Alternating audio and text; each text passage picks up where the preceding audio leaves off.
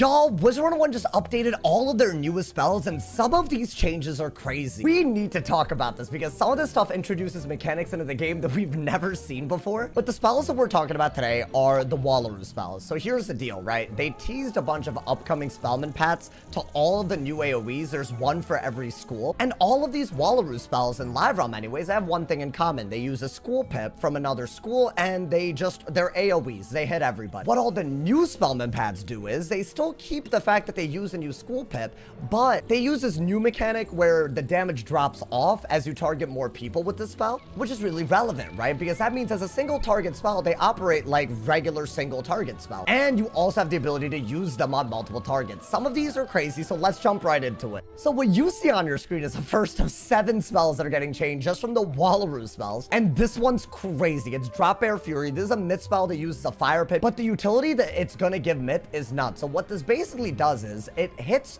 while clearing shield. The only other spell in the game that does this is Elephant. Right now, if you wanted to counter shields on a myth, you would have to go a pretty different route, right? You would have to use something like Minotaur, which does hit and clear shields, but 1, it only clears shields that are remaining after the hit, and 2, it doesn't use the shields for more damage. It just turns them into trap. What the upcoming Drop Bear Fury is going to do, it hits for over 500, and then for each shield that it counters, it basically creates an overtime that it hits every round that does 85 damage per shield clear. Now, that might be a mouthful, but basically what this is it's a new hit that hits through shields, and if your opponent has 4 shields, it can do nearly 900 damage on a myth. What's also very relevant is it's not like other myth overtimes that detonate in 5 rounds. It hits every round. As if all of that wasn't enough, apparently what I've been told is if it clears 3 shields, it just creates 1 overtime, but once you hit that 4th shield, apparently it creates a 2nd overtime. Meaning, let's say that someone were to shield 4 times against you, you could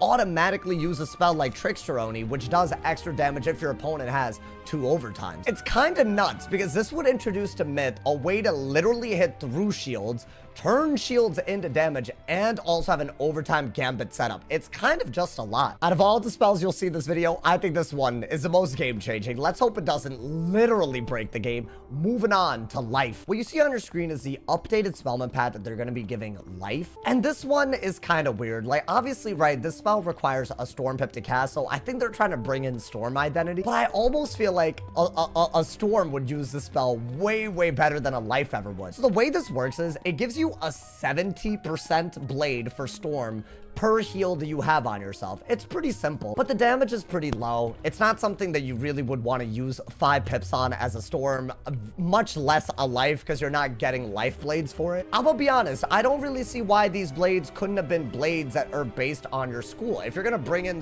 like storm identity, why not make it chromatic blades, right? Why not make it 70 blade based on the school of the caster per heal on stuff? Then a fire could use it by healing, a storm could use it, a life could use it. Then I feel like, you know, that'd be kind of cool. Otherwise, this spell's pretty underwhelming. I don't think it's gonna do anything new for life that it can't already do when you have multiple heals on yourself. Now, death is where it gets interesting. What you see on your screen is a new Wabagong Frenzy. It uses an ice pip, so keep that in mind. That's not a pip that a lot of deaths would even think about using, but it's a really, really powerful utility. 1, it hits for 500 damage, which for a 5 pip spell, I would say is actually pretty good. I'd say Headless Horseman is still a better bang for your buck because it does a double weakness for just a little less damage, and it's still 5 pips, right? It's a death pip instead of like an ice pip, but it's pretty good compared, in my opinion, to the damage part of the spell. But that's not why the spell is so good. The utility is what's nuts. It clears up to 3 blades on your opponent, and for each blade cleared, it gives you a tower shield. And I'm gonna be honest, this spell is a pretty universal way to defend yourself.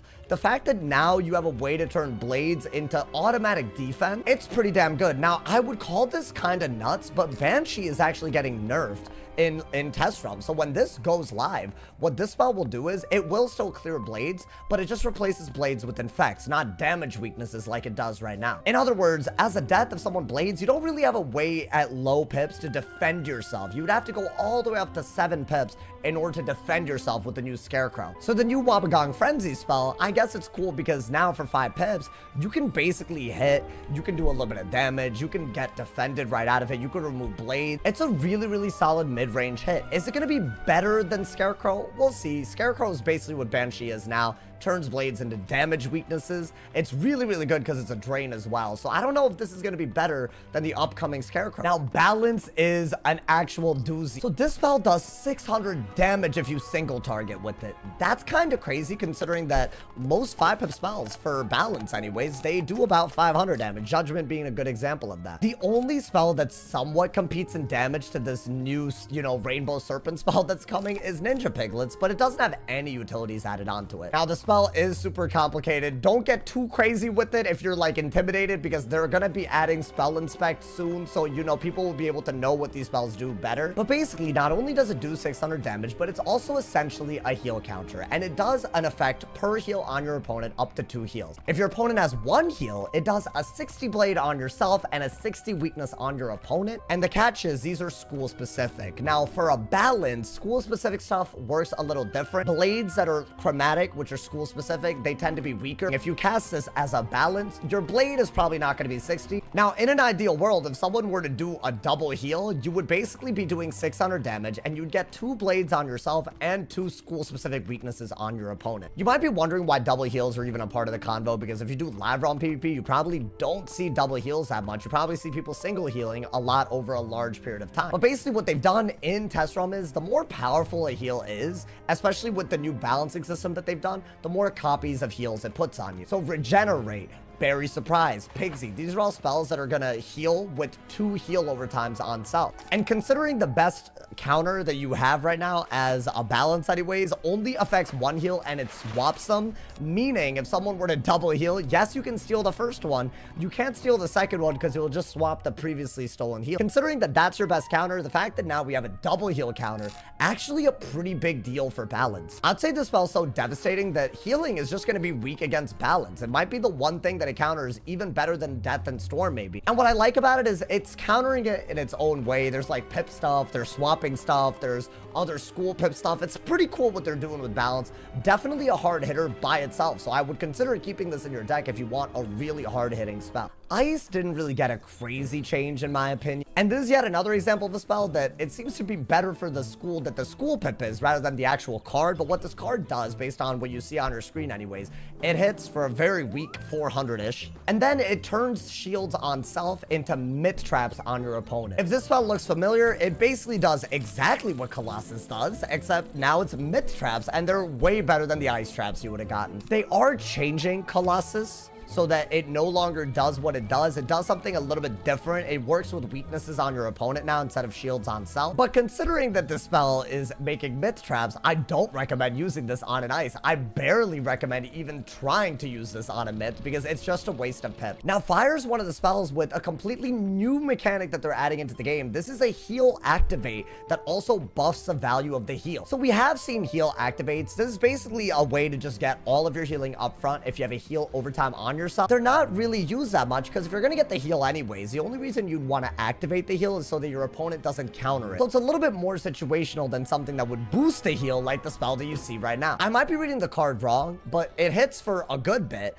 and basically it's also a trap counter. And what I want to say is that for each trap that you counter, it basically boosts a heal on yourself more. What I think the spell says is that if you have 3 traps on yourself and a heal on yourself and you use this, you'll get rid of the traps and detonate that heal on yourself with a 75% boost. That sounds really, really powerful, but keep in mind, how often are you going to have traps and a heal on yourself and a life pip on a fire? And finally, we have Bunyip's Rage. Now, this spell hits like a goddamn brick if it's a single target. It is literally more powerful than Catalan, but I guess you would want to use it if you fulfill its condition better. And yes, this is yet another new mechanic, probably a symbol that I don't know, I've never seen it before. But basically what it does is it hits and it clears heals on opponents. And for each heal cleared, it basically makes a more and more powerful aura on your opponent that hurts them. Now, a harmful aura, this isn't something that I've ever seen them really play around with. This is just a whole new mechanic altogether. But what I assume is if it's 1 heal, it's a -25 healing aura on opponents. opponent, and if it's 2 heals you're clearing, then it's a -50. And also what's worth noting is if the opponent has an aura when they're, you know, getting the spell cast on them,